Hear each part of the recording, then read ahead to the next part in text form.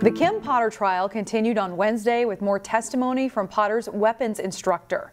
Wednesday's testimony also included opinions from an expert witness brought in by the state. Potter says she mistook her firearm for her taser. On Wednesday, the defense got to cross-examine Sergeant Michael Peterson, Potter's instructor, asking him how such a mistake can happen. Mistakes can happen when someone confuses a taser with a gun. Correct. And it can be an innocent mistake. Certainly can be.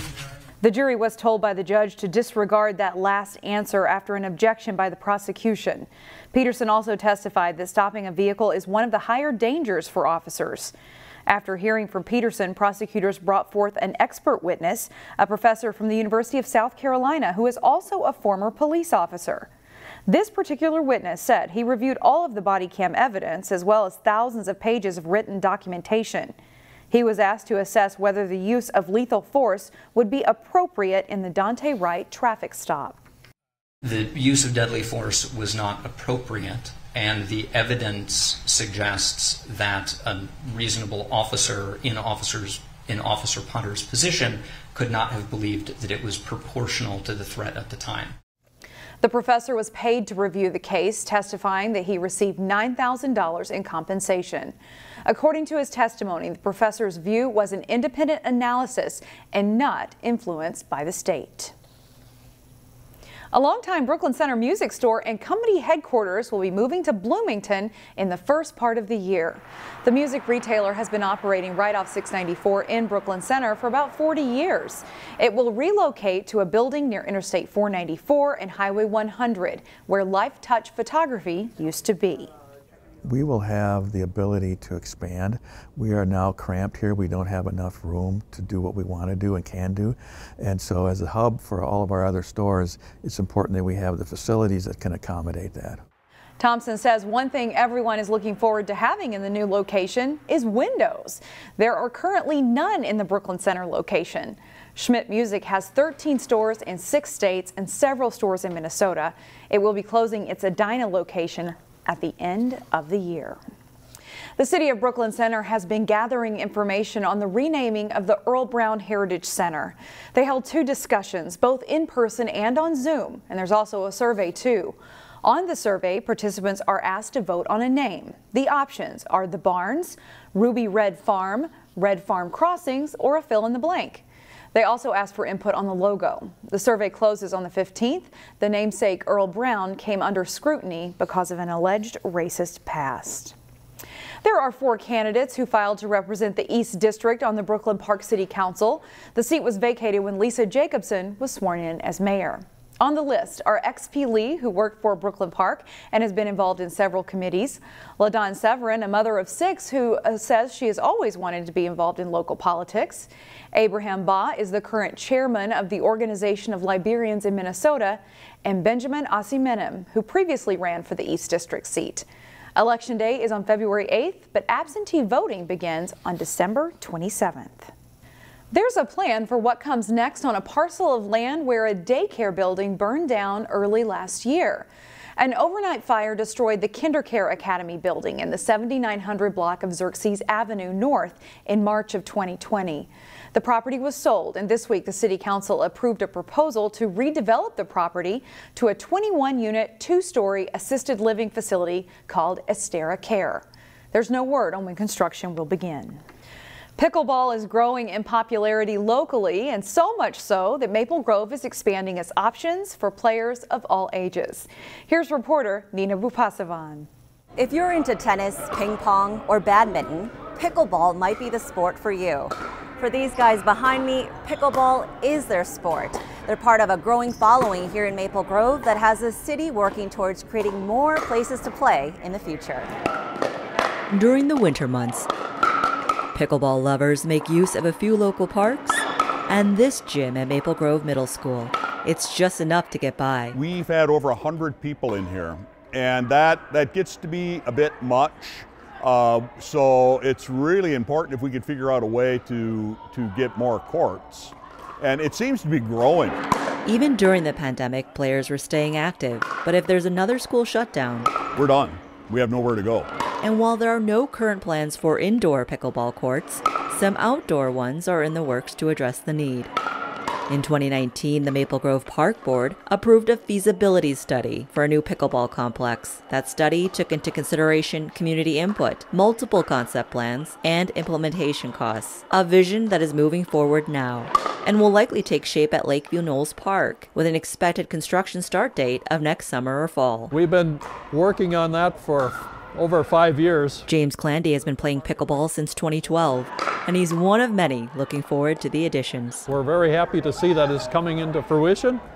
They've got a consultant now, and we're laying out courts, and hopefully by next year we should have some courts. Courts that will provide more options and hopefully keep more players coming back for more. It's a sport you're going to play for a long time, and people just absolutely like playing. Keeps people young when you're getting to be up in my age. Funding for the pickleball expansion project will come from the Park Development Program in 2021. Nina Bupasavan, CCX News. Sometimes a little gratitude goes a long way. We are here at Pilgrim Elementary, and we got a whole list of letters of thank yous for the things that the employees of the City of Crystal do. As part of the Gratitude Project, students wrote thank you notes to Crystal City staff as a way to say thank you to police, fire, public works employees, and others. And so we talked a lot about the different things that, the different components of what the city workers do. And so, and then being that we have over 15 students from specifically the City of Crystal, the buses go through Crystal. It's a really good connection for the students to learn from. Students presented the letters on Tuesday afternoon.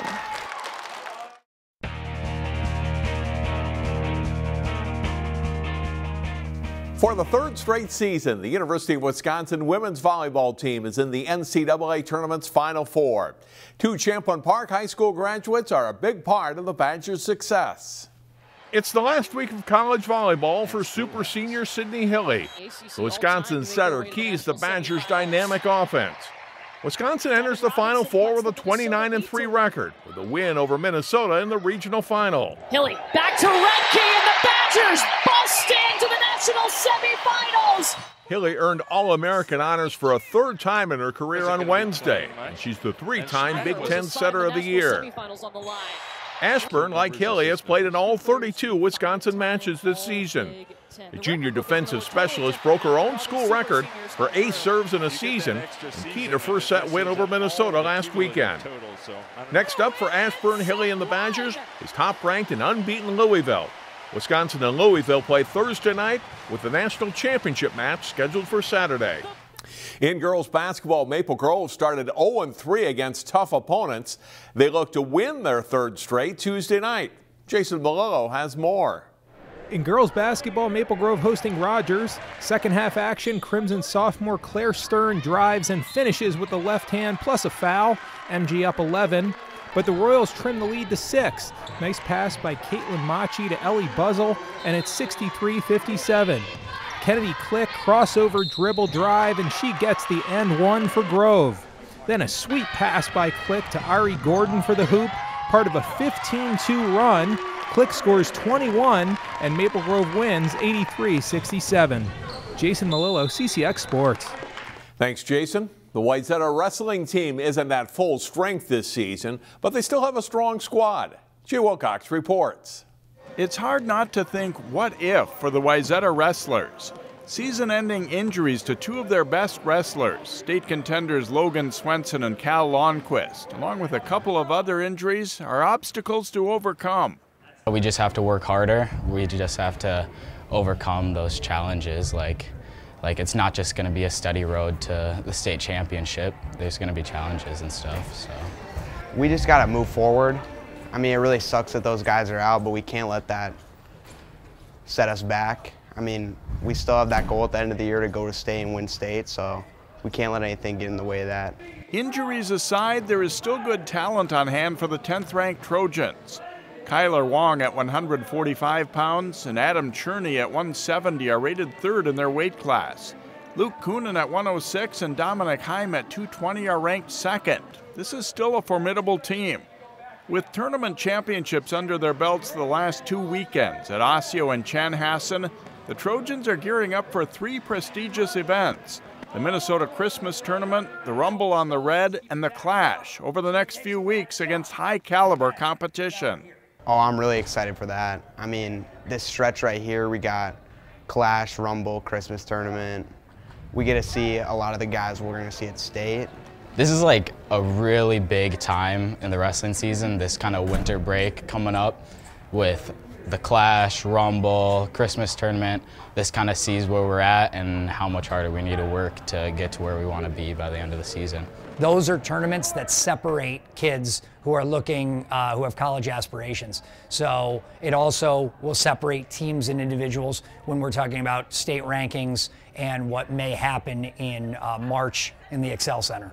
The tournaments will give Wayzata a good measuring stick as they get into the heart of the schedule. Jay Wilcox, CCX Sports. Find more prep sports games and highlights at ccxmedia.org and follow us on social media.